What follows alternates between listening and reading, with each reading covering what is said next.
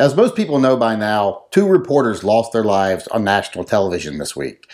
Now, this is a tragedy. It's always a tragedy when anyone loses their life unjustly.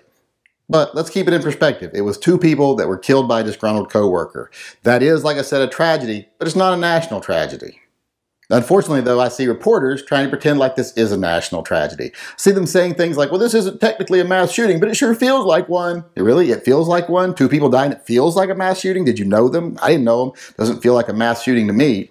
And even worse, I hear them say ridiculous things like a tragedy of this scope, something of this magnitude, that demands a national debate. Really, this demands national debate. 2 people losing their lives demands national debate. Soldiers losing their lives every day, that doesn't demand national debate. Young children who die in disadvantaged inner cities every day, who don't get to grow up and reach their potential, that doesn't demand national debate. Or heck, even the 27 people a day that die at the hands of drunk drivers. Those people, that number of people losing their lives every day, that doesn't demand national debate. But these 2 people losing their lives, that demands national debate. I guess maybe because it happened on television. Well, that whole notion is kind of insulting to me. It kind of insults all those other people I mentioned. But since the media wants to pretend that this is something that demands national debate, let's talk about that national debate. Now, of course, the first person I saw on television trying to capitalize on this tragedy was Hillary Clinton. Surprise, surprise that Hillary Clinton decided to grab the limelight and say something about gun control. Immediately after this happens, I see Hillary on television saying, you know, we have to do something about guns in this country. Studies have shown that if we had less guns, we'd have less violence. We need background checks. We need waiting periods, etc., etc., etc. Well, let's address what she said. First off, where are these studies? I haven't seen them. Where are the studies that say if we had less guns, we'd have less crime? Now, I know there are studies that try to imply that through correlation, but if you actually dig into the data, you find out that that hypothesis is severely flawed.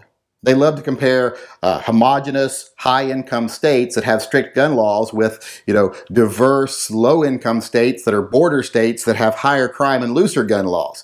And you just can't make that comparison because it's the other factors that matter there. Because if you throw in states like Oregon that are pretty homogenous and have very loose gun laws, and we have very low crime rates, well, you kind of ruin the whole hypothesis.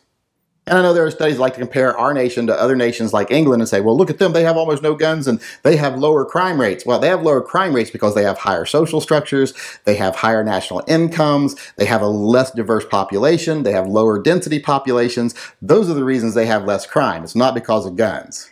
And now that they're having higher immigrant influxes in those countries, they're having massively soaring crime rates. So that kind of destroys that whole hypothesis.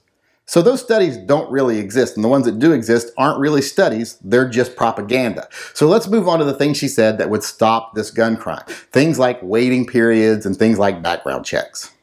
Okay, let's talk about background checks. This guy passed a background check. In fact, most people that commit mass shootings or any type of crime with a firearm passed a background check. Most people aren't criminals at the time that they buy a gun. It's later that they commit a criminal act. So what are you going to do? Are you going to start a background check that determines if people are likely to commit a crime? And what are you going to base that on? Their skin color? Their income? What are you going to base it on? I'd love to hear the criteria. Because the reality is, most guns that were used in a crime were obtained one of 2 ways. They were either bought perfectly legally with a background check, or they were stolen from someone that bought them legally with a background check. So background checks are not going to stop these crimes.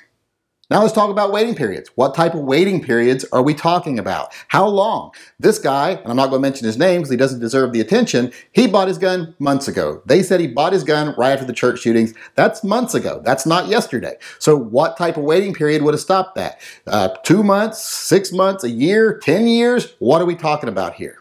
The reality is, evidence doesn't support waiting lists. There's no evidence that someone will decide, well, I couldn't get a gun, so I'm not going to kill my ex-girlfriend today. They'll find another way to do it. They find other ways to do it every day.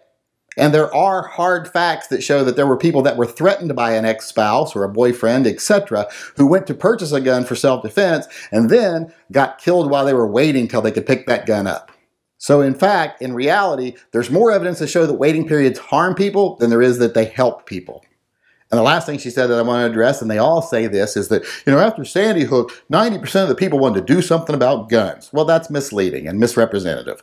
What people said after Sandy Hook was that 90% of people in polls said, yes, they would like to do something about gun crime.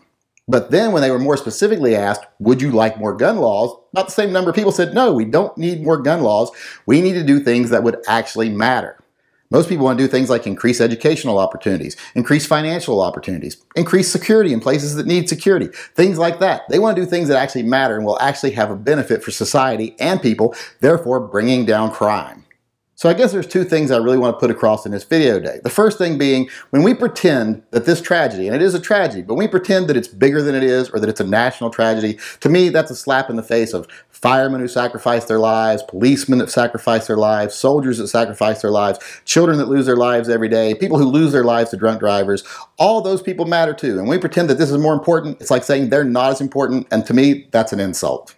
And secondly, I want to say something to the politicians that like to capitalize this. There's actually two things I want to say to them. The first thing is, shut up. No one wants to hear your rhetoric. We all know your rhetoric, and we all know you actually have nothing real to say. You just want to score points.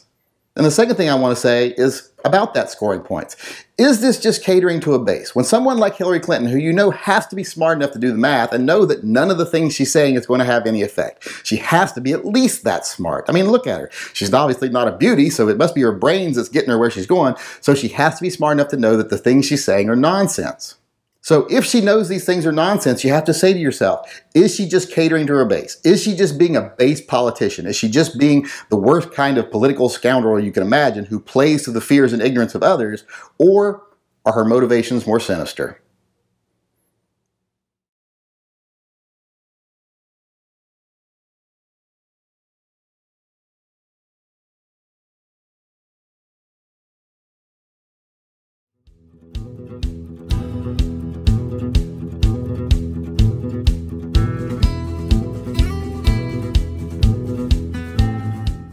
You ain't even my real dad.